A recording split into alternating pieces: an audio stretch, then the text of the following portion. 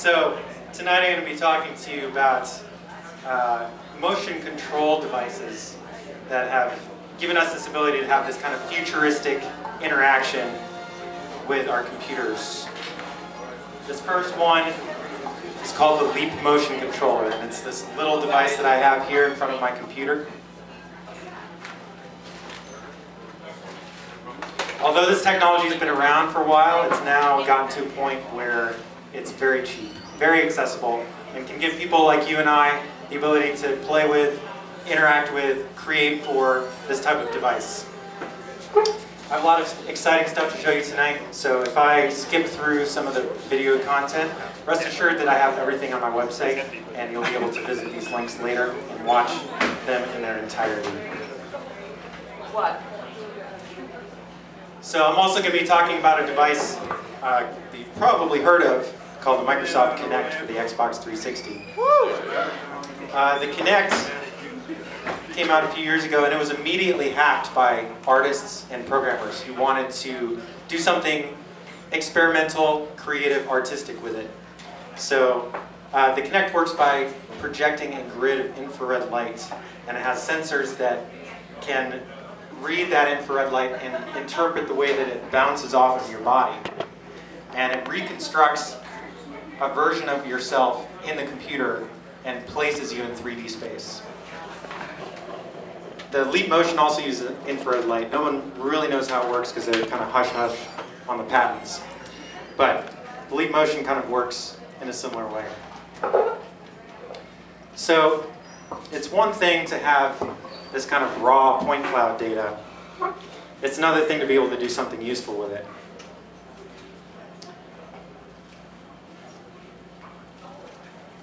This is a program that comes with the Leap Motion device, and it kind of shows what's going on here. So you see my hand here?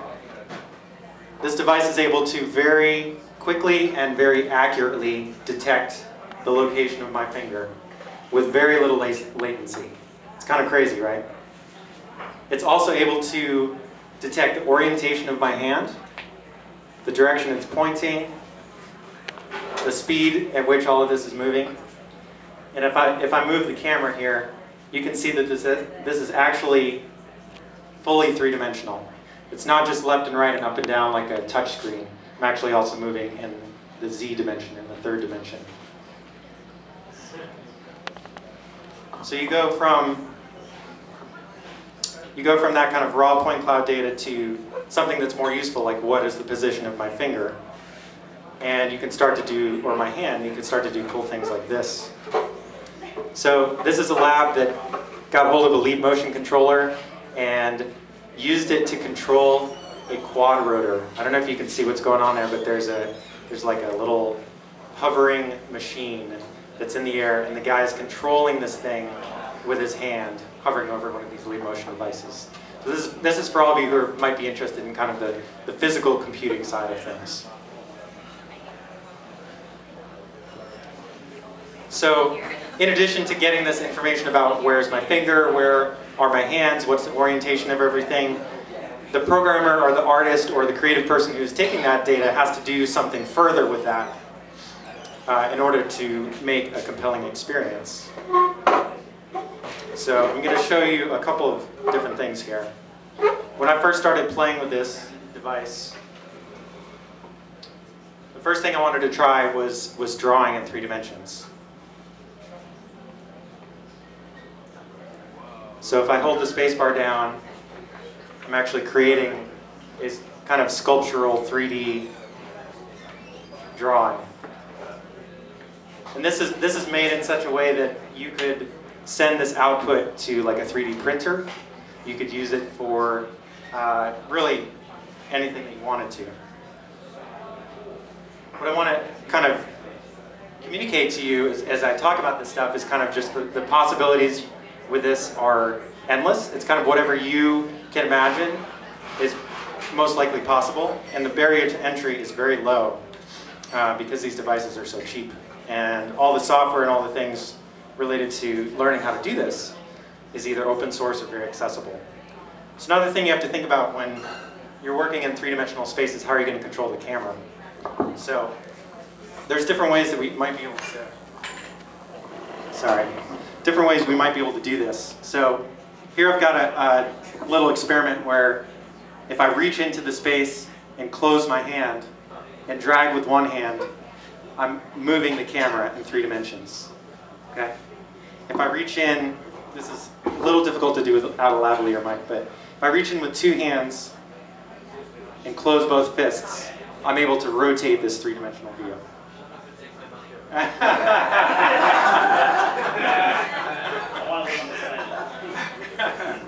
So one of the things that I ran into with doing this is there's many ways to accomplish the same thing, right? So maybe that's too kind of clunky. Maybe it's too hard to teach somebody how to reach in and do explicit gestures. So maybe you want to do something where it's just going to recognize a swipe, right? This is a lot easier. Add a little momentum, right? I can swipe across, I can swipe left to right, I can swipe up and down. And because there's a little bit of momentum on the camera, it's going to kind of feel more immersive, right? You see this kind of thing in iPhone apps and different stuff like that.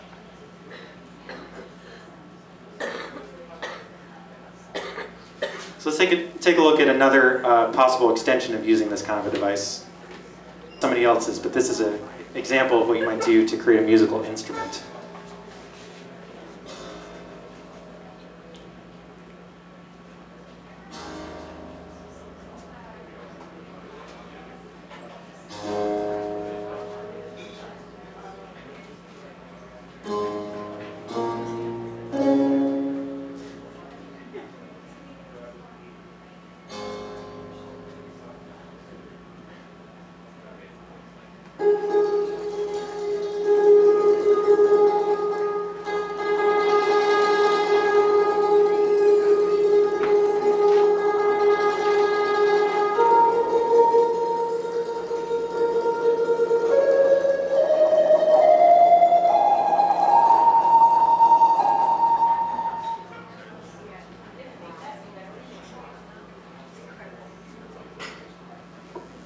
So for all you musicians out there, I really like the degree to which he considered how to use this device.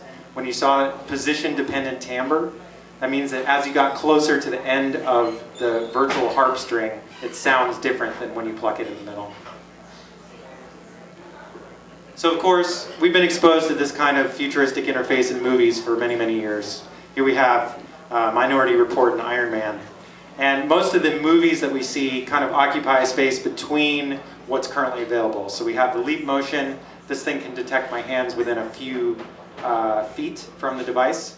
We also have the other device I'm going to talk about, the Kinect, which can detect more of your full body motion. Most of what we see in the movies, these are some other frames, one from Prometheus and one from Tron Legacy, are kind of a combination of very high fidelity hand motion plus body motion plus holographic display. So we're not quite there yet, but we're getting there. I'm going to show you an example of something that some artists have done with a Kinect.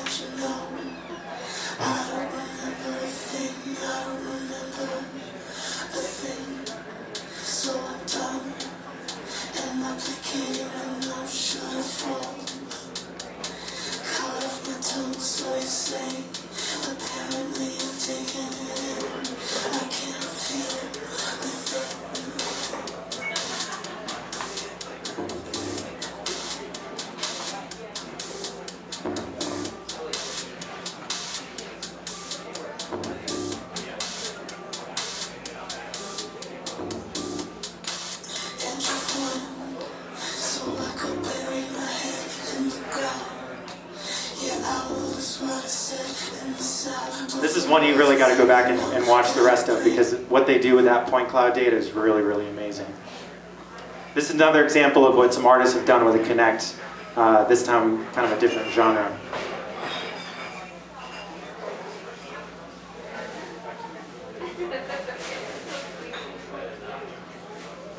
I guess I'm not getting my sound. Something's going on with the sound now, but yeah, basically you can see that the Kinect is recognizing the position of the people's hands, and they're able to control these virtual puppets. And then there's some other devices that are recognizing the position of the kids in front of the screen. They're able to kind of shoot this food up into the air, and the puppets come in and kind of eat the food. Very, very amazing stuff that's going on. So now I'm going to show you something that I've been working on. It's called Beautiful Chaos.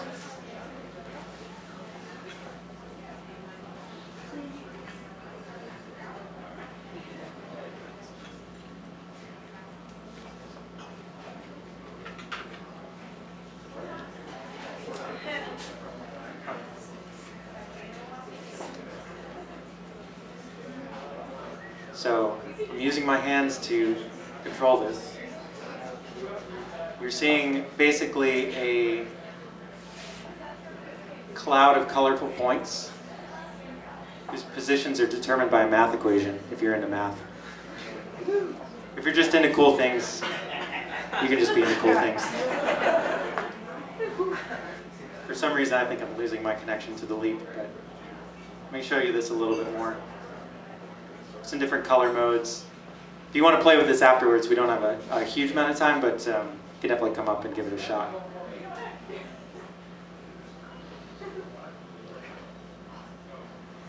I've done a lot of work with this type of math equation in the past, creating still images and videos in my fine art practice. And this is the first time that I've been able to kind of have something that it allows me to explore this in such a kind of intuitive fashion.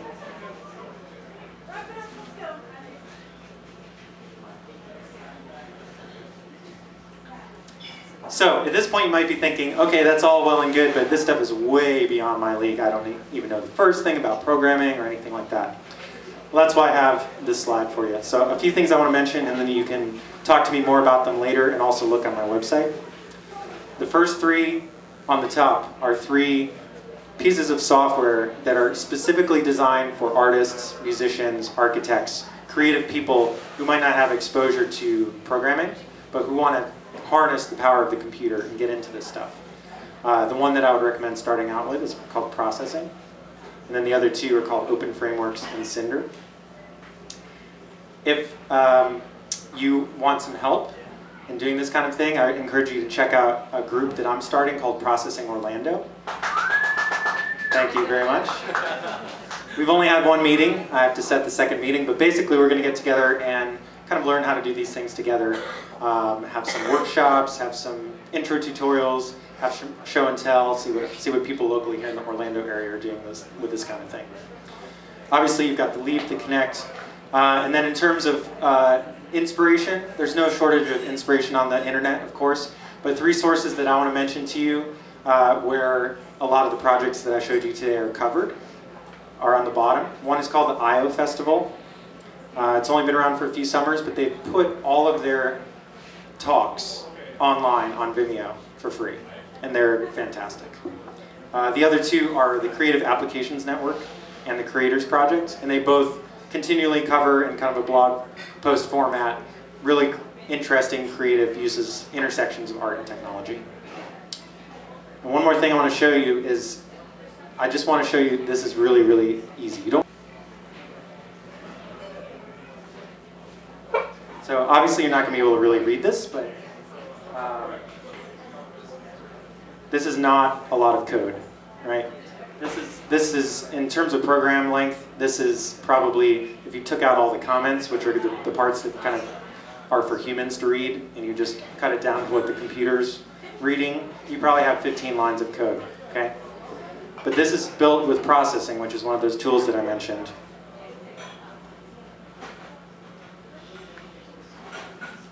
And let me just move the screen over here. 15 lines of code, you can plug in this device, get your fingers on the screen, right? It's one thing to get your fingers on the screen, but the great thing about these programming languages is that they're really fun and easy to play with. And bring it back over to the screen where I can see what's going on. So this is the kind of process that we go through here. So what if I didn't clear the background? Instead of, before I drew a frame, what if I drew the circles from my fingers without clearing the background?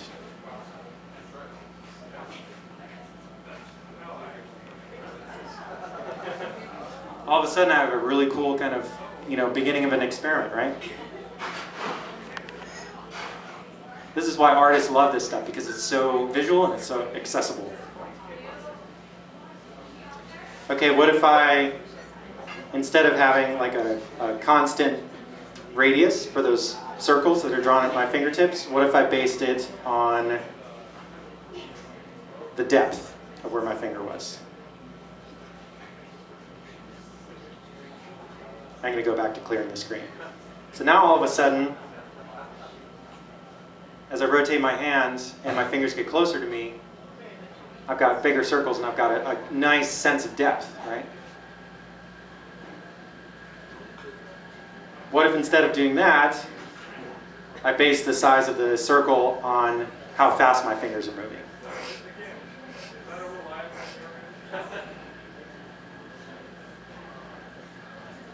Okay? So I'm just trying to show you, like, these are really small tweaks, and kind of the joy and the experience of creative coding or creative programming is being able to change these things and hit play and watch it and see what it does and make mistakes and go down rabbit trails and all sorts of different things that you don't really know where you're going to end up.